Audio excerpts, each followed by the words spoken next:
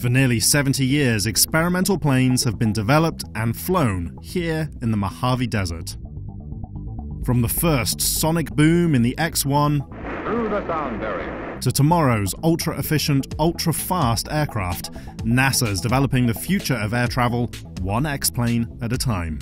Sometimes they do look a bit odd, but the far-out designs and ideas developed here have led to some of the biggest advances in modern aeronautics.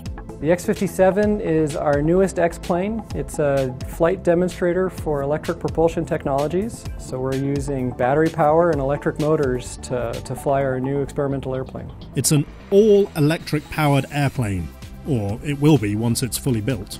It has to be one of the most bizarre looking planes you will ever see in the skies, with the propellers all the way along the wings.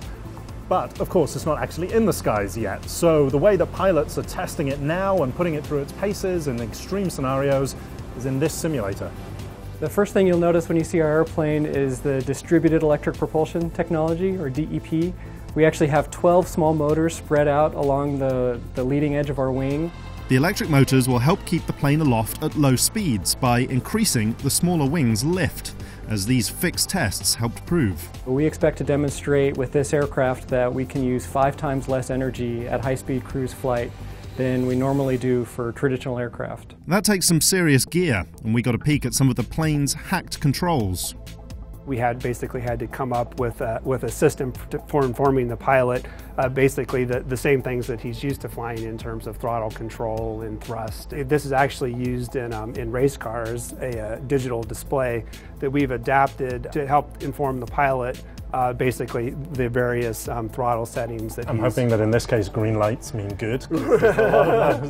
The X-57, like many of its predecessors, may spell big changes in aeronautics. And as this technology makes it into the private sector, it's going to revolutionize the way that the public uses aircraft. The X-plane program doesn't stop here. This experimental design, which will get an X designation of its own if it's approved, might lead to incredibly fast and quiet trips across the country. This is a low-boom flight demonstrator. The ability to fly from New York to LA in 2.5 hours, we think will become a reality here. Now that's Concorde speed, but Concorde was only allowed to go supersonic over the ocean because its sonic boom was, well, a loud boom. This new design is meant to begin a new era of quieter supersonic transcontinental flight.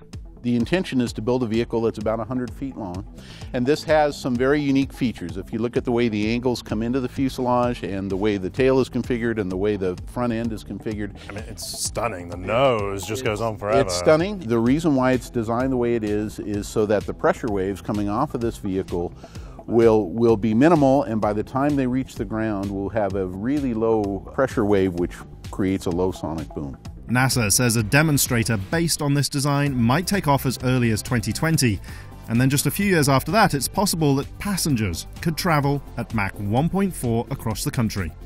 Just imagine only one in-flight movie before touchdown.